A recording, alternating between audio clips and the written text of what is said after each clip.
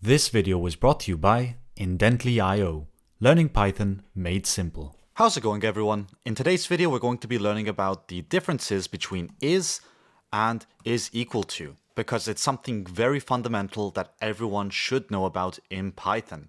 And unfortunately, a lot of people use this wrong. For example, we might have a variable called a, which will have the value of 1, and then we will have another variable called b, which will also contain the value of 1. Now, if you want to compare these two, you would type in a is equal to b. And what that's going to return to us is true because they are equal. But now if we were to insert is, you'll notice that that's also going to return true to us. So at this point, you're probably going to think that these are interchangeable, which is a huge mistake and will lead to bugs in your code eventually. Anyway, let's get started by learning the difference between is and is equal to. And we're practically going to use the same variables, except here I'm going to set b to 2. And I'm going to print a is equal to b and a is b, side by side. And theoretically, is equal to compares the value of each one of these objects. So 1 is being compared to 2. Is, on the other hand, compares the identity of two objects. So it's pretty much asking, is A the same as B? In terms of identity, are they the exact same object? And both of these are going to return false because A does not contain the same value as B, and A is also not the same object as B. To find out the identity of an object, you can use the inbuilt function id, followed by the object you want to check it for. So id of A and id of B. If these two IDs are not the same, then is going to return false. If they happen to be the same, that means they are the exact same object, so is going to return true. So let's move on to an example where I can demonstrate two objects having the same value but different IDs. And for this example, I'm going to create a class called number, which will take an initializer and a value of type integer. And initializers return nothing, so I'm just going to specify none. And the self.value is going to equal the value. Then we're just going to create a comparison method here, or dunder method, and that's going to return to us a boolean, and we're going to return self.value is equal to other.value. That's how we're going to handle comparisons for number. Then we can type in n1 of type number is going to equal this number with the value of 10. Then we can create n2, which will contain number with the value of 10 as well.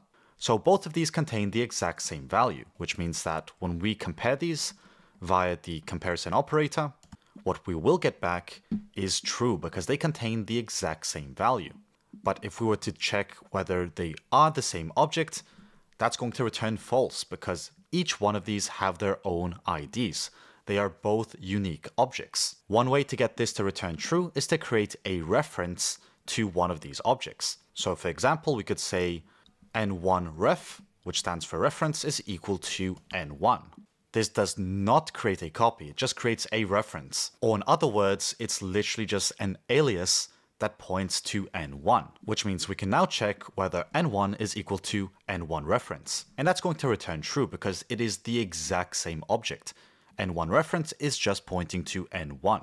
But now let's go back to what I had earlier at the beginning of the tutorial. So here we have x of type integer is equal to 1 and y of type integer is equal to 1.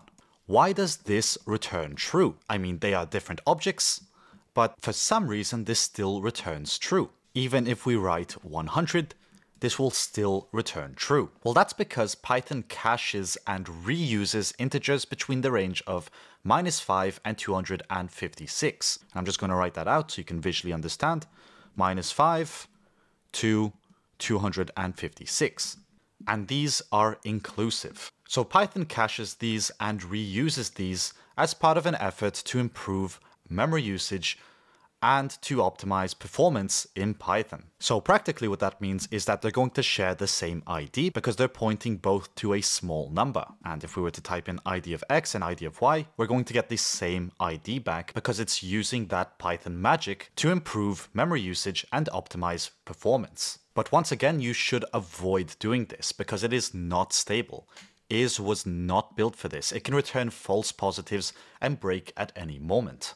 And in PyCharm, when you create a script, you won't see this breaking. This might return false, but it also might return true. It's just unstable. The best way to demonstrate how unstable it is to open up the Python console. Here we can type in a is equal to, let's say, 3000, and b is equal to 3000.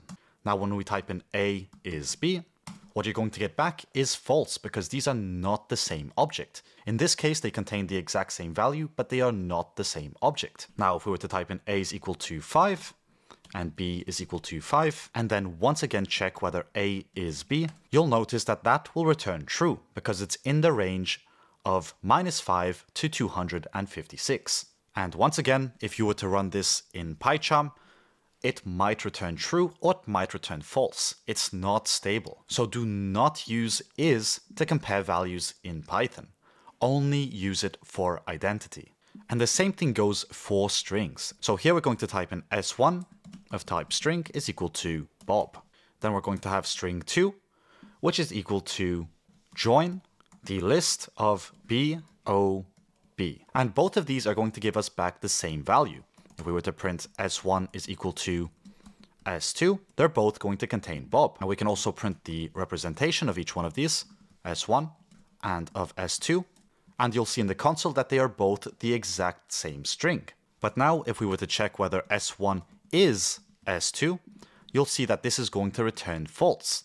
And that can be because we generated this string dynamically. We didn't just hard-code it, which can lead to creating a different ID. But just like with integers, small strings may be cached, which means s1 and s2 in this example are going to return true. So once again, it's just not a good idea to use is to compare the values, because some objects are going to temporarily share the exact same ID. And I often use is to explain another rookie mistake that a lot of beginner devs make when they are learning Python. For example, here we have a list of names, which will be of type string, and that's going to equal Bob, Ben, and Brad.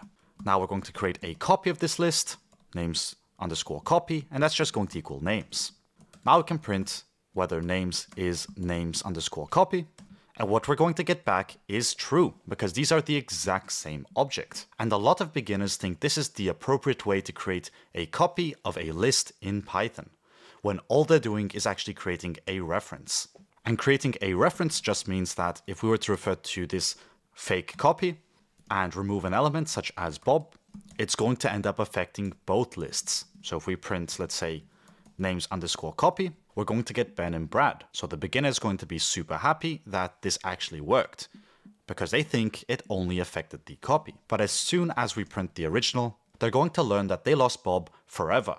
Now look at what you've done. You've erased Bob from existence. I hope you're happy. So once again, using names is names underscore copy should make it apparent or obvious that you're working on the exact same object. That's why removing it from the copy actually affected the original, because it wasn't really a copy. If they really wanted a copy, they should have used the copy method for a shallow copy, or the deep copy method for a deep copy.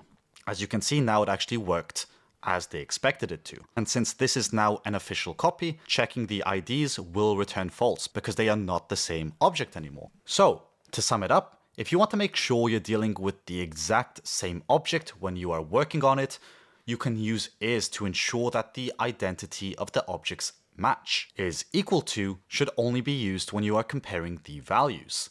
Anyway, that's really all I wanted to cover in today's video. Do let me know in the comment section down below whether you have any more questions, but otherwise, with all that being said, thanks for watching and I'll see you in the next video.